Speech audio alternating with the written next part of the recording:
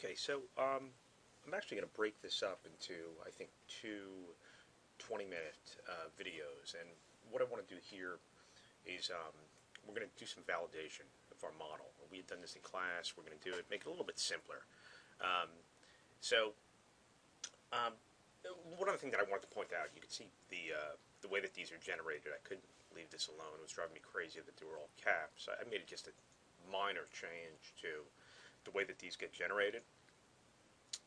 What I did was we're generating these characters, and we're looping over this based on the size of these words, and I said if I was equal to 0, we're just going to use the uppercase character.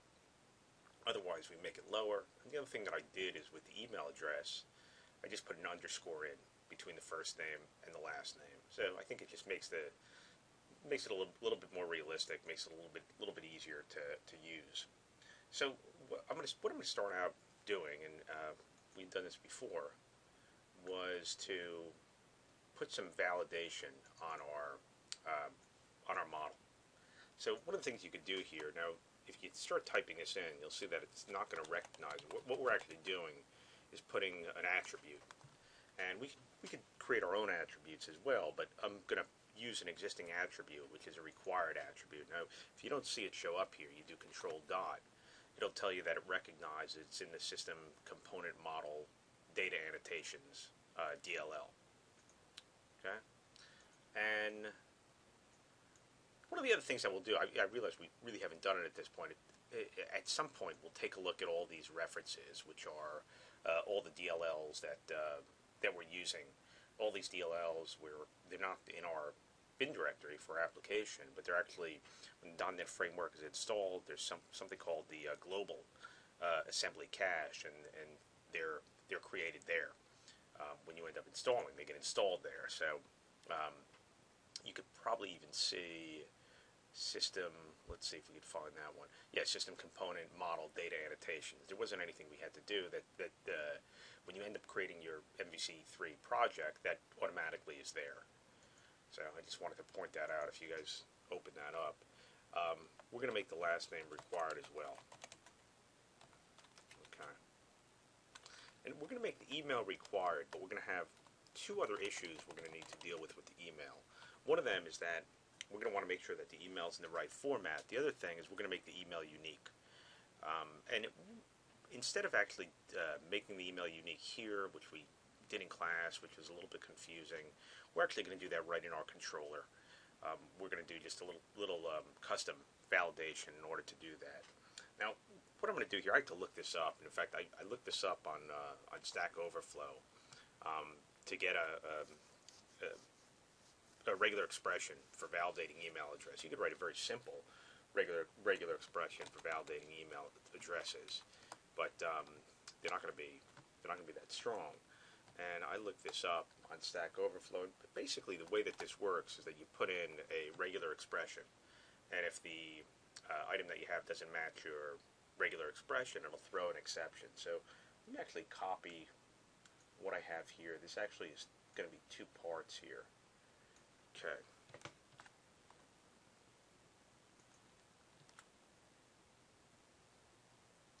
So the regular expression, let me get rid of these line breaks.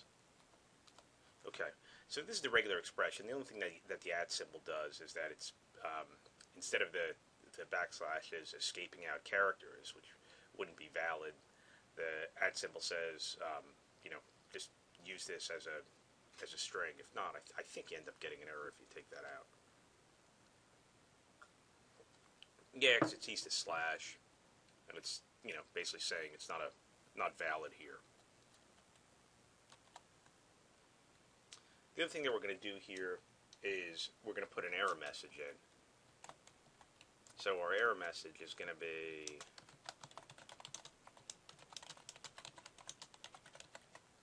right. One thing that I'll do is I'll make sure that I end up, if you look on my site, I'll put this expression here so you can copy and paste it. You don't have to type that in.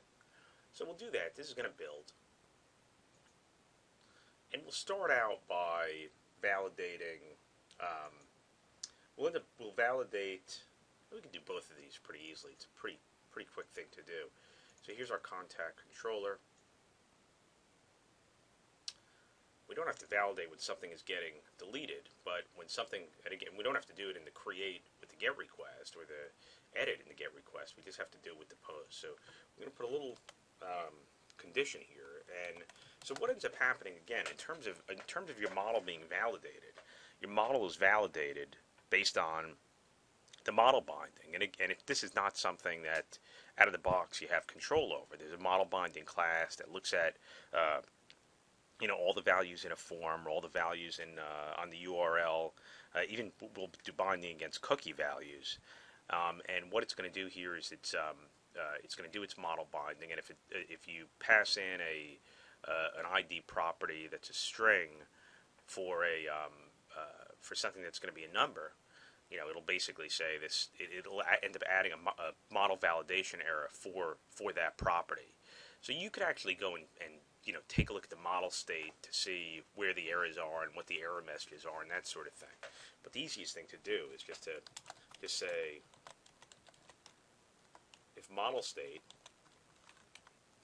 is valid, and in fact we'll say do the opposite to make it a little bit easier. If it's not valid, we're just going to send back this view, right? We're basically saying, we don't accept that form submission, and we're going to send our model back. And I could do the exact same thing for the create, because we want to do the same thing. Again, we'll do some other custom model binding as well. And again, we're going to say if it's not valid,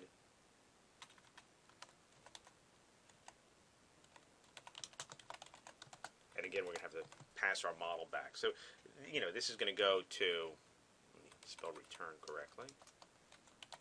Okay, so we can build this.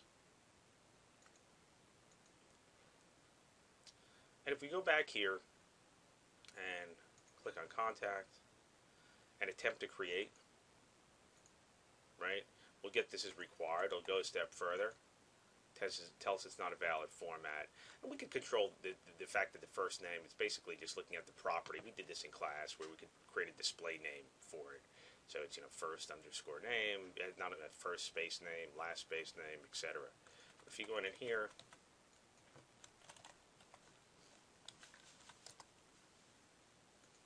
okay, that'll work, and it's taking me back to this page, right? That's fine.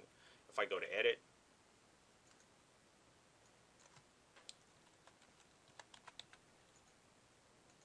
right? Oh, I have an extra field here that I put into. If I did that during one of the lessons, I think I did, where I was showing you how you could just create these things pretty easily. So let's see, contact. This must be an edit, where I have this extra input field, which I don't need, so I'm going to take that out. Again, just sort of showing you that you don't need to use these. All these helpers, you have the ability to just create these fields if you want to, but it's a lot easier to use the helpers. So I went back here, reloaded this. Again, now it's doing the validation on edit. Right? Okay, so what I'm going to do is do a little bit more custom validation. And what I'm going to do is I wanted to add a property. Let's see if I actually have it here. I'm not sure if I put it in here. Let's see.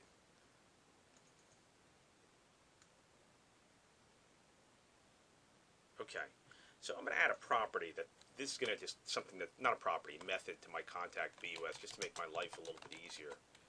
And I'm going to overload get contact with a string, just so I don't have to repeat this. And this is going to just, again, use my lambda expression. And I'm going to even, make sure the user doesn't give me white spaces and stuff like that by just saying, hey, look at the contacts email, trim it, so get any extra white space that might have gotten in there. Get it in lowercase. If it's equal to the email that you passed in, right, we're going to do single or default. Again, I don't expect there to be more than one value. Our database should prevent, when we have a database, should prevent it, and this should prevent this. We should have a logic in here that prevents multiple email addresses. Again, we're assuming we want the email address to be unique with the users. You know, we might end up using it for a login or that sort of thing. So I'm going to build this, and I'm going to come back to the easiest one to start with is going to be the contact controller. Contact controller, the create. And what I'm going to do is I'm going to just put a little bit more logic here. So one of the things that you could do is you have the ability to add errors to the model state. You know, I guess you could have multiple errors per. The way that they go into the model state is they go in by key. So, in other words, if someone tried to put in a string for your ID, right? I think I looked at this before, but if someone tried to put in a string for an ID, you could look at the model state. And you could look at that key, and there's an errors collection, and you could get that error. Now, what we're going to do is we're going to put this error in, but we're not going to put it in with a key. This means that it's not a property error, right? Because all property errors will be with keys.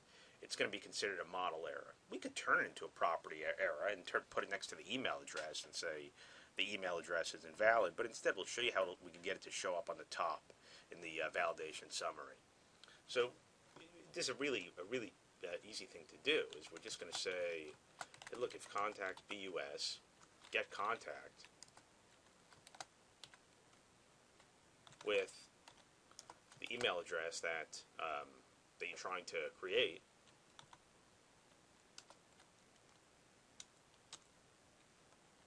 if it exists,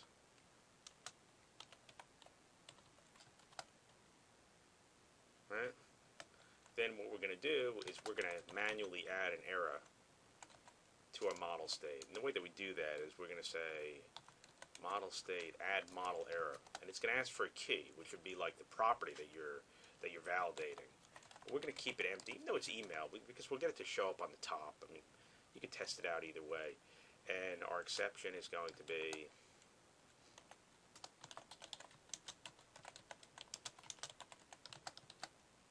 right.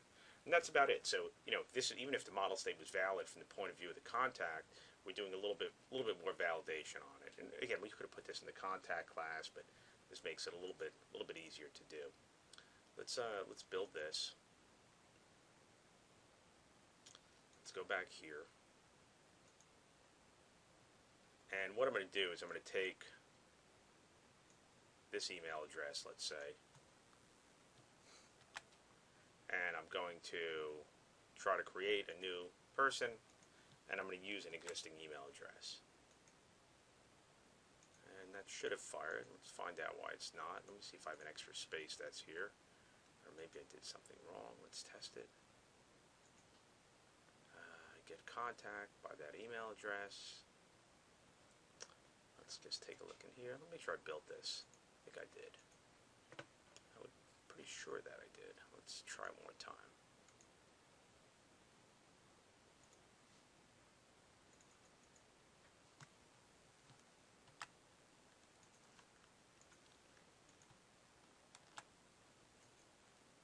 Yeah, one thing.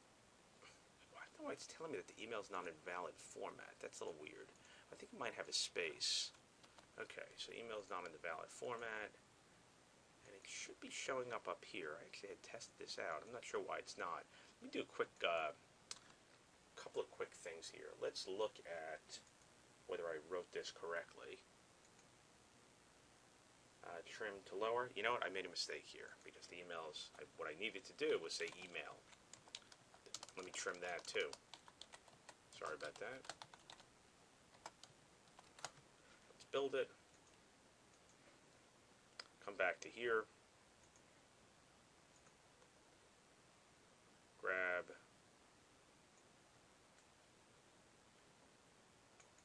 let me do it this way. Back to list, I'm going to go to create. Now it tells me that the email is already in use, so it's a valid email address, but it's already being used. And again, if I change this,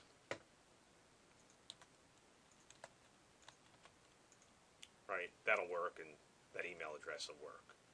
So, you know, the problem is if I go to edit, it's not doing this check. So if I went in here and took this email address and clicked on edit,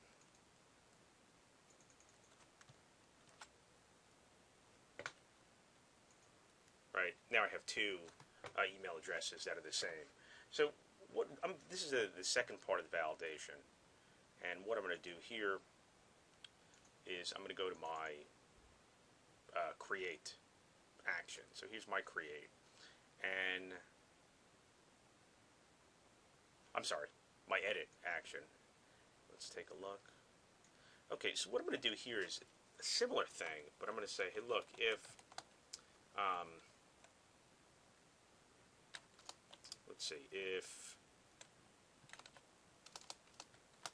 ContactWeb5a get contact by c.email, okay, two conditions now. If it's not equal to null, okay, and if I look at it,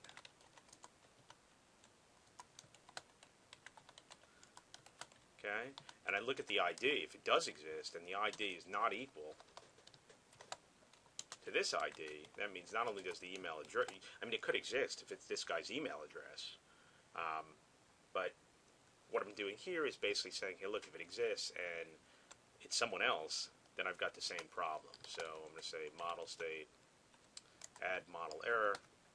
Let me go up and just copy this from up here so it's consistent.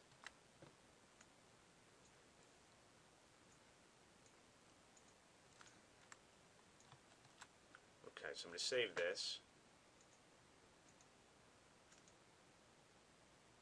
And if we go take a look at this, and I click on, I'll grab this guy's email address and I'll try to edit the first person with the same address. So you know what, that back list should actually go back to the same page. Is it doing it? Let's make sure it's doing that. It should. We should be able to get it to do that. If we click on edit, we go back. We're going back to A. What we could do on our edit page, just to do this really quickly, and again, there's other places we're going to run into the same thing. When we go back to list, in this case it's going to work because it's an edit, and there's definitely going to be something in the first name. On the create, it's going to be a little bit trickier. We'd actually have to go and pass the value, but it's okay. At least it'll work in one spot. We'll go in here and say new prefix equals model dot prefix.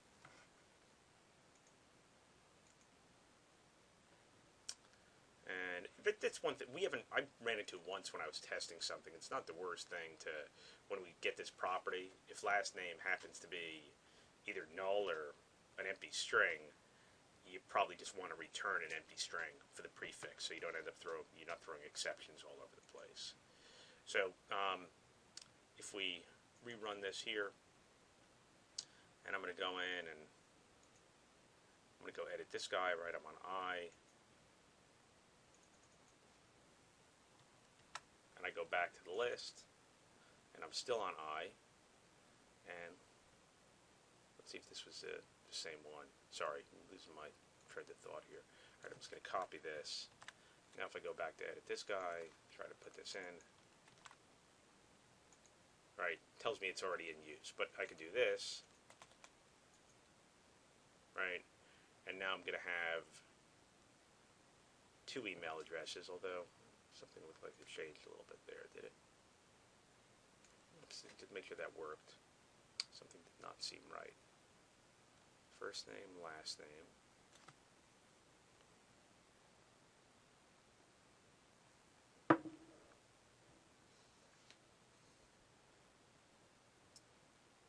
It's also a little bit weird that right now the last name is coming up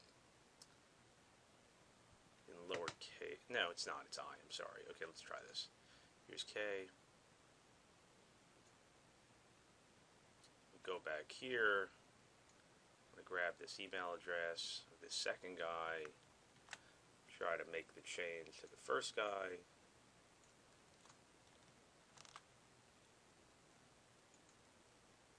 and it gave me some space there. Let me save this.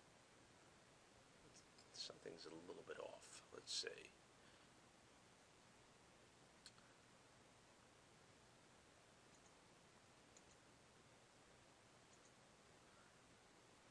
Let's start with these two. Okay. We'll take this Zoa guy,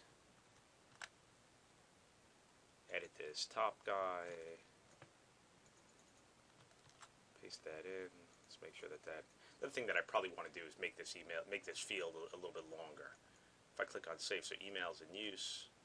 Let's make this Tuesdays. Right, so I was able to do that if I change the email address. I'm not sure what was going on before.